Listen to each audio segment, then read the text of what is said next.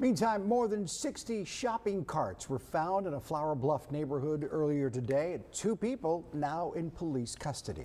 Yeah, it happened on Flour Bluff Drive and Matlock area. Corpus Christi police officers were conducting a cleanup. That's when they found 30 shopping carts at a residence, and throughout the neighborhood they found another 31 shopping carts just laying around.